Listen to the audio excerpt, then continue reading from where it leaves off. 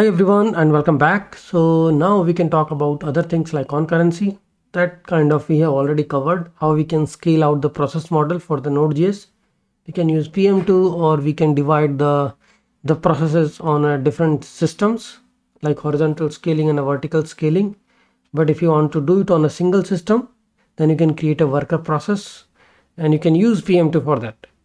Disposability, here we will talk about how we can do a fast startup and the graceful shutdown. Dev prod parity is all about how we can keep the old environment like dev, QA, production same and monitor the deployment of individual environment before pushing it to the next environment. And then the logs, because these are really important, how we manage the logs for the application and how we can channelize like the logs as a stream and we can store it somewhere else to visualize what is happening with the system.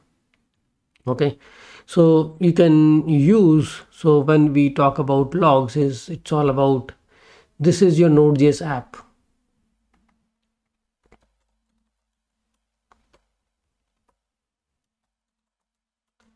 And the logs can be coming in different modes. Like, okay, I just have a console. I'm printing everything on the console. Okay, you can be writing the logs to the file. Or you might be sending these logs to, transporting these logs to somewhere else. So there is a log stream and you are sending this log stream to some external system to analyze it. Okay, so all those things are possible and we can just use multiple logging libraries. I can just think of Winston because it has all the transport, console transport, file transport, and the transport as a stream where you can write the logs to the external system. And the logging is really important because from the logging you will know what is happening with your system, what is happening with your process. Okay, so we can add this the Winston module and we can configure the different transport. So src, I can create a folder logging. And here we can configure all the logging aspects, like what all different transport we are going to use for the logging, what are the different log levels and all those things. So I will just start with a simple logger. I'll just create a logger.ts. And with the basic logger transport. And then if you wanted to use this, you can just simply do is a logger.info. Is it not TypeScript supported? Should I import Winston? Let me try something like this. So I can get the typings. Okay, first let me add this npm add.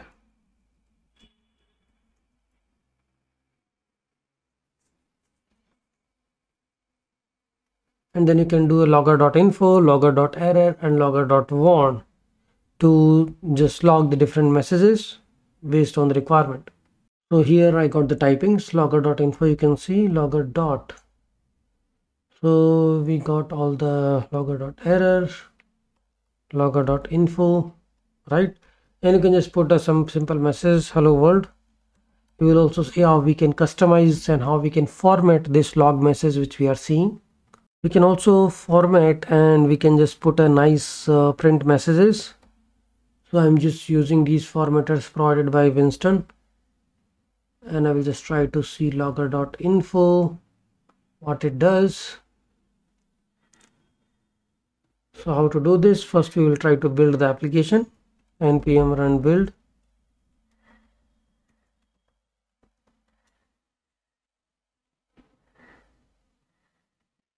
So if you try to see here, I can just get this log message by running it. And you can see nicely clean log message is coming here because we are adding this information. Like what is the timestamp, what is the log level and what is the message. In this format, we are trying to print the log message. So this is how you can customize the log message Winston.create logger. The transport is still the console. You can add the more transport, like okay, I want to have a file transport or the stream as a transport. So we can also use the file transport. Can I add this here in this array?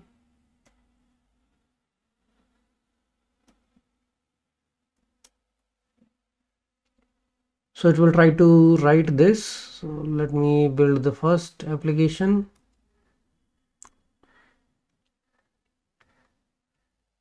And if I try to do this, then it should be creating this combine.log.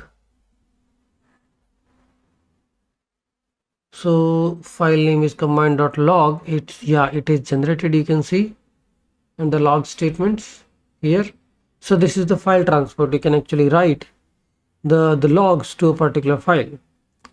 And if you wanted to have an error mode, like okay, for the error files, you can also specify the modes, log level error, and here you can specify level is info. So info, you can just combine info, or maybe simply app info and then app error. If the log level is error, then just log it like this. If log level is info, because log level you are specifying here logger.info. If you are doing a logger.error, that means that is going onto the error file.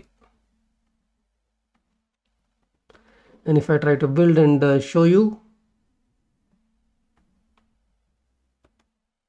then you can see it should be creating two files. One is app info and app error. Okay, I will just delete them for now. So this is how you can do the file transport, and based on the log levels, it is just putting the content into the respective files. That is based on how we are doing. So you can do the log rotations and all those things also. I will add this because we are writing to the file, and if when you are writing the things to the file, you should be able to rotate this also. Daily rotation does not exist on type transports. Okay, because I'm just getting this from the documentation only. New Winston.transports daily rotation. So let me check this. Okay, we need to add this module npm add Winston daily rotate file. After that we can require it, and we can use it. Okay, let me see if it will be able to add the types. So the types also needed. I think we can just add the typings. I have changed the implementation a little bit to fix it. I mean, you can just import the daily rotate file and you can use this constructor directly, and this is your file formatter. I mean, maximum files for 14 days in this format, and after that it will be purged. You can just have an event also, like deal file daily rotate transport dot on, and using this event, like what you need to do is whenever you are doing rotate, and what you are going to do with the old log files that you can get here. This is old file and the new file, and you can play with these things. Okay, this is also going to be a string. This is old file name, new file name, and you can play with the old file name. If you wanted to upload it to S3 or somewhere, you can upload it. So this is how we can do the file rotation also with the help of Winston. The important part in the whole Winston is the transport modes. Like okay, you can write it to the file, you can write it to the console. You can also use these streams to send the logs to the external environment. So this was a simple utility, how we are using it. Now we can use Morgan logger and the Winston logger together for the application logging.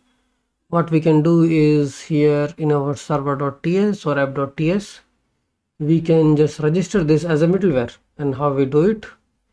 is we already have a Morgan. We already have a Winston and Morgan. We can just import them. So Morgan is actually logger, which is logger middleware for the Express application. And here we can just create the logger. I will try to move this to a different file. Here we are using console transport, and then I can create a Morgan logger middleware. So this message is of type string, let's say. This is doing trim, and this is the Morgan middleware. So we can register the app instance with that. So where are we? This is where we are doing it. This .app.use. And I think we can just pass this Morgan middleware.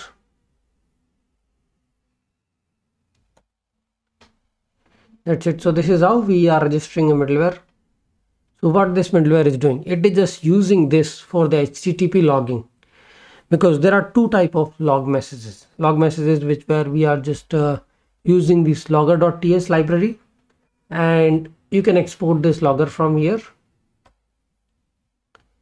So you can just do export const logger, and then this logger you can import them in any of the file wherever you are writing the logic, and you can do the logger.info. So let's say if I'm importing this in any of one of my controllers, how I will do it: import logger from logging logger.ts, right? And then I can just use these utilities, logger.infos and all. So here I can just say logger.info, and I can just try to log request.param. Similarly, you can just log anything, like you can just log the body just to check if all the payload properties are coming or not. And one is the logging which we are doing at the application level, and another logging is the HTTP logging, like what all HTTP requests are coming, like what is the method, what is the URL, what is the status, what is the content length, what is the response time. All these things we can get from the Morgan. So it is going to give us the stream, and that we are going to write to the HTTP this Winston logger. Okay, so let's play with this. So here we can see the logging. I can just start the application, and this is where we are adding this logging, right, in the server.ts. So this is the Morgan logger middleware just for the HTTP logging purpose, so that we can see what all requests are hitting our application. And I can try something like this, and you can see all the HTTP loggings are coming. What is the log level HTTP, what is the message, what is the timestamp, and how long it takes to complete the request: 97 milliseconds, 10 milliseconds. So this is the information we are getting through this Morgan logger, and this stream we are passing to the Winston to write the message, logger.http, right? Logger we already have. I think we can get the logger from our existing logger which we already have. Okay, maybe I need to put something, and I can start this.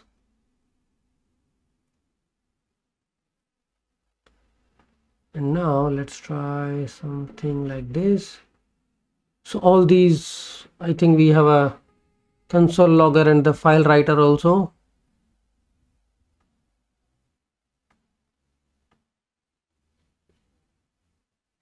System, because we are getting the logger.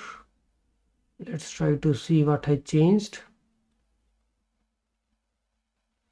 So this was format combined JSON, new Winston transport, and okay, its log level is HTTP, right? So that is the difference. I can just specify the log level there and write these HTTP log level messages to the file. So here we need to specify, okay, for the info I have this file. If you wanted to have a log level HTTP, then app HTTP. I mean, nobody does like this. I'm just trying to play around with this Winston. npm run dev, So we have a console transport here also. I mean, either you have a log level. If the log level is info, then we are just logging only the info messages. If the log level is HTTP, that means we are also interested in logging the HTTP messages coming in for the application. So here we are using the same logger which we are getting from the logger.ts, and we will try to write it. So here if I try to hit this thing, then you can see the proper structure, the log messages are coming. What is the status code, what is the time it took, and what is the HTTP method, what is the endpoint. And I think somewhat it is being written in the app HTTP log also. This is what we are writing. Okay, so that is just a fun with the Winston logger, with the Morgan, and you can have a logger. So that is the whole point of this video, is having a logger for your application and maybe streaming the log somewhere so that you can visualize what is happening with your application. So this is also part of 12-factor app and having the production ready application, production ready service.